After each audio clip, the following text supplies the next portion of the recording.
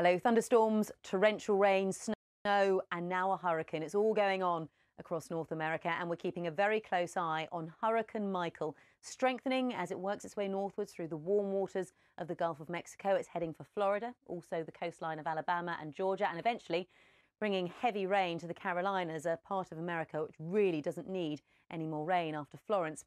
Here's Michael on the earlier satellite picture. This swirl of cloud here already bringing some heavy rain and strong winds to the Yucatan Peninsula and western Cuba, working its way northwards. And as it moves through those warm waters, it will intensify to become a major hurricane ahead of making landfall sometime on Wednesday, bringing not just damaging winds, but torrential rain and a dangerous storm surge as well. Meanwhile, further north, we have this very sharp temperature contrast across Canada, stretching down into northwestern states. Cold air here. Ahead of this, further south and east, warm and humid. And where those two air masses collide, you get this really active front stretching from the Great Lakes down through the plains across into Texas. We've seen some torrential rain on this slow-moving front, in excess of 100 millimetres in just 24 hours. And to the northern edge of this front, we're in some cold air, so that means snow for the likes of Wyoming and Dakota. Also, further snow across the Rockies and the Great Basin. That snow eventually extending up in towards Manitoba and Saskatchewan later in the week.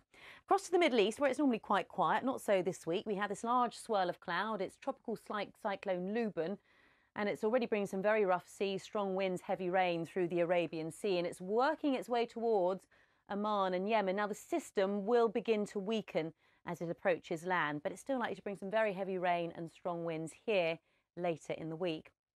Across to Australia, where, of course, we've seen some severe drought across New South Wales over the past few months.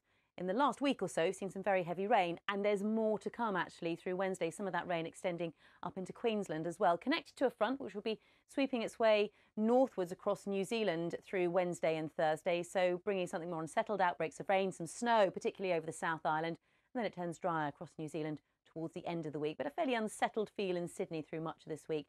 Partly sunny, partly cloudy, still some showers. Across to Europe, where we've got this warmth extending across much of the continent, so a rise in temperature over the coming days, but also still some unsettled weather, particularly for the far north of Scotland and also across southwest France, down into the Balearics and parts of southeastern Spain. Some heavy showers, longer spells of rain here, but ahead of this, temperatures well above average for what is approaching the middle of October, and we'll hold on to that warmth for a few more days yet. More on the warmth in the UK coming up with Nick Miller in Weather for the Week Ahead. So here's our city forecast for Europe over the next 5 days. That's all from me. Bye-bye.